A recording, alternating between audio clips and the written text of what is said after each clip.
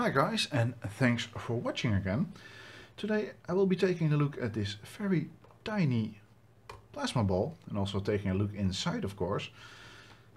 And I bought this device from eBay for about $7, $7.10 I believe. So it was very cheap, but I like it a lot. It is. Let me see if I can turn the lights down a little bit. There you have it. It's a very nice product for this $7. And compared to other plasma balls, I found these streamers, I believe it's called streamers, moving very violently. So I took my other plasma ball, which I already owned for a couple of years. Let's turn it on. There you can see the difference. This one is all gently moving slowly. This one is like just like a kid. It's all full of energy and moving all directions, can't stop. And this one is what older and takes its time. So that's a nice thing to see the difference. But of course they work exactly the same. Maybe I'll do a video on this one later on, but for now, yeah, they just work the same. They have two differences. This one also has a power audio setting, so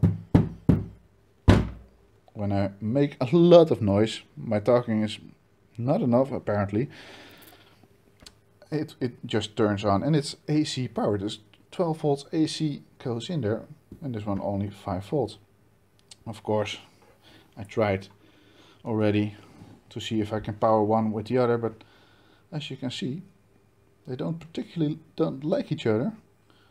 They make lots of noise when they, don't know if you could hear that, but it sounds violently.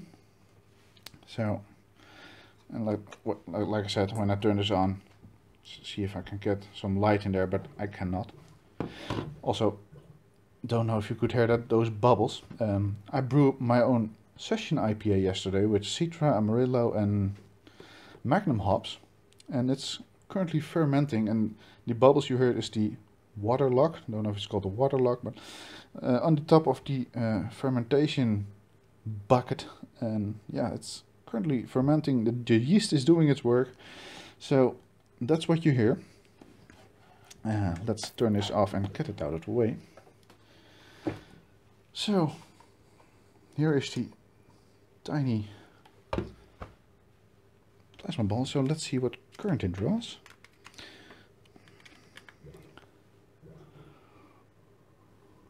Get that in focus, please. 320 milliamps. And it starts rising, of course, when I touch it, because now I'm making ground reference. And just uses a little more energy, 500 milliamps max by the look of it. So yeah, it's a modest amount of power. It's nice. So how this works. There's a mixture of noble gases inside, probably a helium, xenon, a neon gas. Neon for sure. The orange is probably neon, and the bluish is probably caused by the xenon helium mixture. And the streamers all start from the top of the inside of the glass tube, and as you can see, it's not very nice centered. It's just bent a little to this side, but then again, it's a product of $7, so I'm not complaining. So yeah, what happens is there is a transformer inside which generates a very high frequency, probably 20-30 kilohertz, and probably around 10 to 15,000 volts. And there's a wire coming from the transformer all the way to the top, and there's probably some curly metal inside, which just acts as an antenna. So the antenna just starts transmitting the energy, and normally you cannot see it, but this gas makes it visible in the form of this plasma. That's why it's called a plasma ball. So, and that's why you can see that there's a plastic insulation on the inside.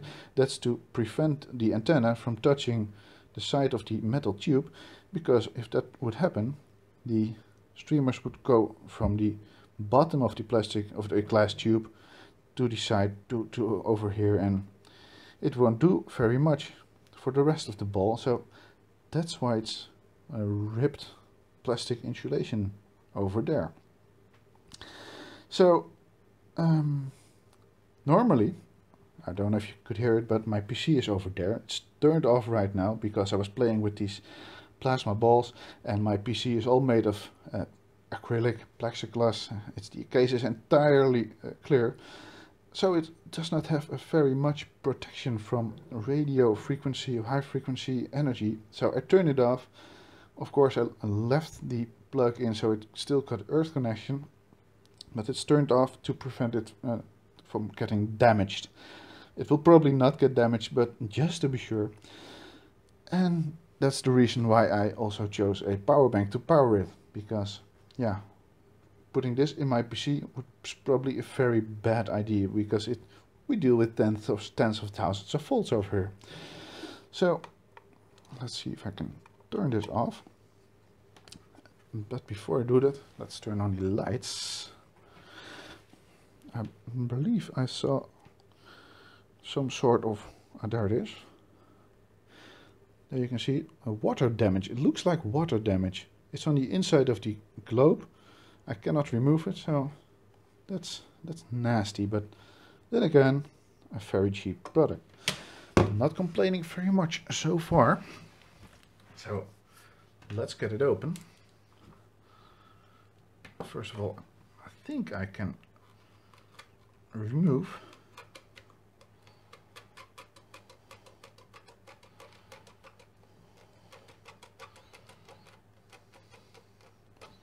Yes, I can remove the glass ball, and there you can see the curly metal inside and inside the coating of the tube, and that's why you don't see it. Although by wiggling it, probably it got damaged a little bit. So, but here's the antenna. Let's see if I can get it. Camera is probably good enough. So this wire just touches the metal inside there.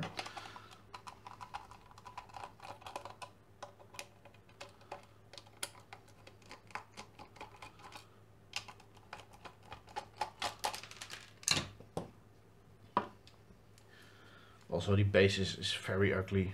It's don't particularly like it, but then again,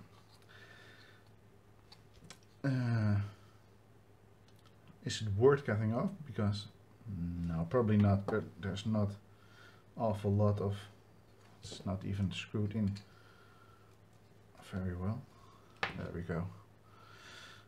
No, now it's.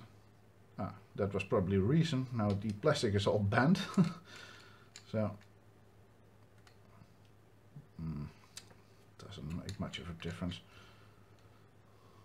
Well, it does a little. So yeah, it's a pretty much straightforward circuit. It's simple, and this transformer, by the look of it, there goes the yeast again.